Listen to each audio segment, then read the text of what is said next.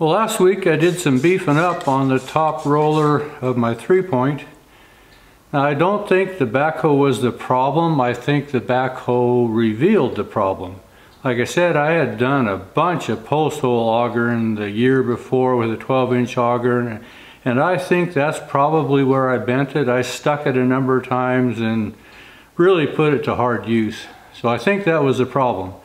Anyway, I'm going to go put this back on, and while I'm out there, if you remember here a couple weeks ago, I showed you kind of a tour of the place, and I have a pile of gravel in the driveway that I need to spread, and I have kind of a poor man style of doing it, but it seems to work.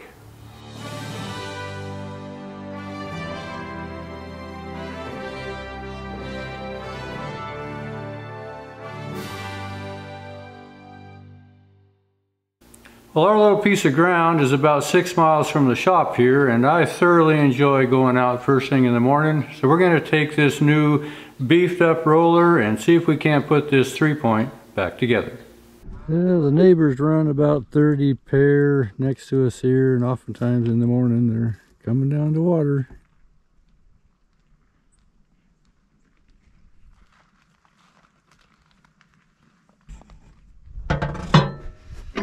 If I thought this was heavy before, it's heavier now. I put a rope on my seat here. If I get it in that side brace, I'm gonna try to hold it up with this rope until I get this other brace on there. He's a heavy rascal.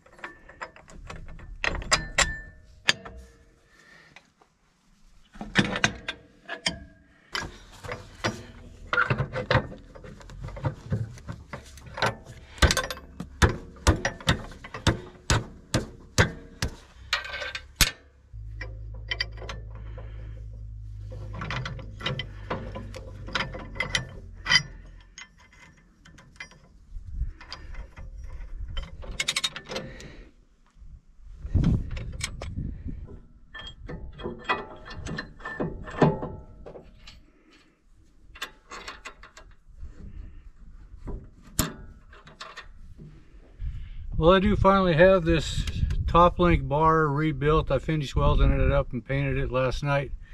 So we're the next day now. It's another warm, hot day. So I'm going to put the camera down here a little closer so maybe you can see, and I'll see too if this works when I lift this backhoe up, if we got enough strength here to keep things stabilized.